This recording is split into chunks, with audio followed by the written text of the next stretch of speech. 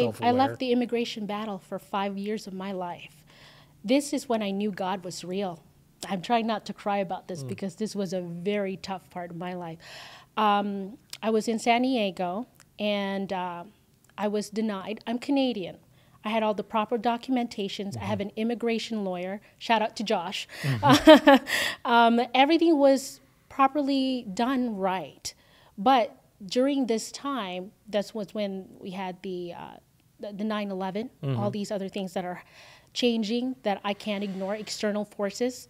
And it affected everybody to even a micro level like myself. Even as I'm not from a third world country. I'm not a refugee. I am a Canadian citizen. So in that regard, I felt like I was targeted, and I was denied. And this was the fight for my life. Aside from the financial burden of it and the back and forth, I was denied twice. The second one, I'm going to retell this story. I was put in a room. My ex-husband was in another room, and as I was sitting in there, and they played good cop, bad cop, and they brought in my own person that spoke my language to see if they can just befriend me, and it was all strategy. But if you are telling the truth doesn't need, justice. It doesn't need to be defended on. Yeah, you don't have to defend the truth. So that's kind of what I gathered from that. It was the longest interrogation of my life. I think I was in that room for 8 hours. And my lawyer was waiting the whole time, left, and then when I came out, I felt defeated, like absolutely exhausted, mentally, spiritually, emotionally exhausted. This is a really powerful story. This is when I really made peace that I know God got my back.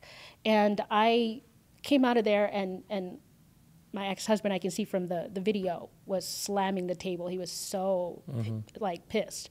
Came out, it was just like silence. And then the lawyer comes up to me, and I was holding tears. And he says, listen, it's not good, but it's not bad. What does that mean? Give me the bad. And he says, it's not good, it's not bad. They can't make a decision today. They were supposed to make a decision that day. That was the second thing. And he says, if they deny you for this, we can go to the Supreme Court. I said, I don't have any more fight left in me to go all the way to the Supreme Court. I'm going to have to rethink. And that meant everything I built again is going to be gone. I'm going to restart somewhere else. That seems to be the pattern, right?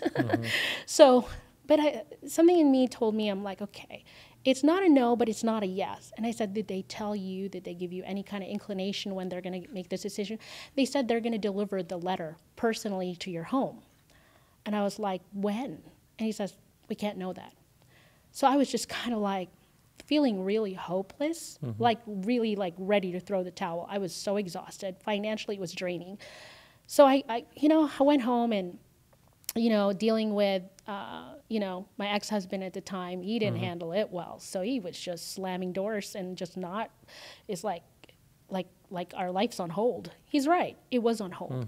But deep down, I was free, though, in my mind and my soul, that I knew that this is just another step of the pain that I needed to overcome.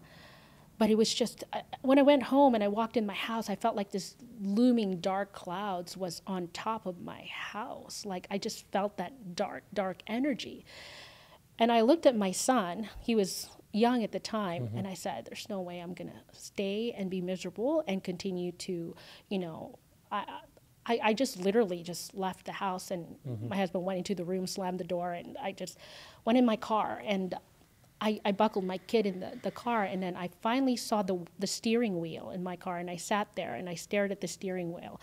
And I don't know why, but at that moment I said, Jesus, take the wheel.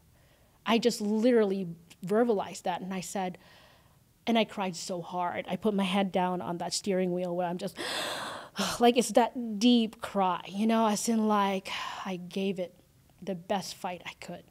I'm not able to do it anymore. I'm tired.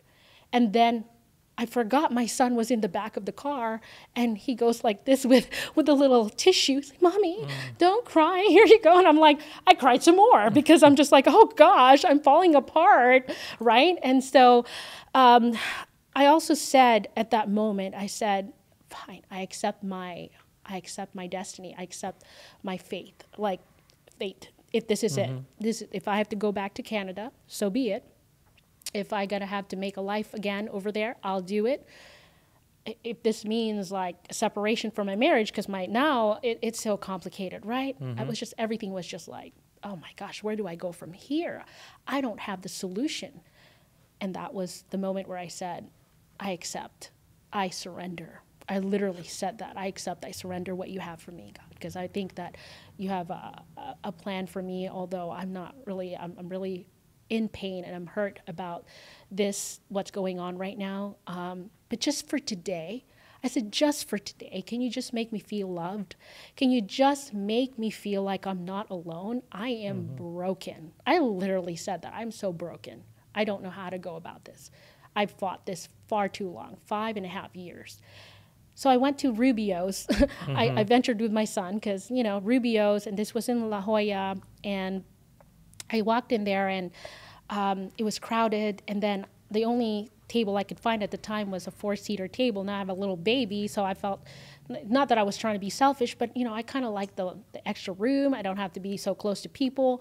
And I sat down, and I remember, like, a group of kids, and, there was some alcohol in there, and they said something really not nice, and it says, some people, they're talking about me, some people do not have consideration, and they take a 4-seater chair when there's only 2 of them. And I was like in my ready battle mode. I'm like, wipe my tears. I'm like, excuse me? What's your problem? You know what I mean? Like, and then they laughed at me, and I was just like, I felt this little. And I sat down and I shrunk in that chair even more because I was going through a lot already. And I looked at the corner of my eye, and there was this woman. She had like an aura about her. She had a glow. And she was mulatta, so, curly hair, just gray. And just staring at me intently with the kindest eyes. Like it almost like bothered my soul, because I'm like, why are you being, it's like undressing me, And then she looked at me and she smiled. And then I was like, look away, because please, I'm a hot mess. Do not look at me. And then I looked up, and she was right here in my face.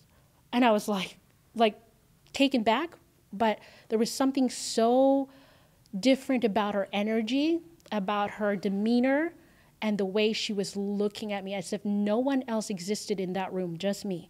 And she says, "Are you having a bad day, dear?" And I looked at her, I'm like, yeah, I am. Like, I'm falling apart, like, basically. But I didn't want to tell her exactly the details of what I was going on. It's a public space. And then I just looked at her, and then she grabbed my hand like this, and she petted it like my aunt, or my grandmother, right? And she petted it, and then I looked at her and said, "What would you do if you can no longer see the light at the end of your tunnel?" Translation, I'm losing hope. I can't go through this journey. It's too dark for me. I've been through it. And then she gave me the kindest eyes, and she kneeled down. And this is the most unusual thing in a public space.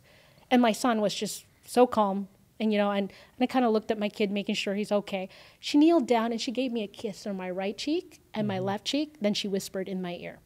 And she said, "Stop looking for the light. You are the light. You need to trust that you are chosen to have the divine light to go through that tunnel. Everything's going to be okay." I was like, the heaviness in my chest is like lifted. It was lifted.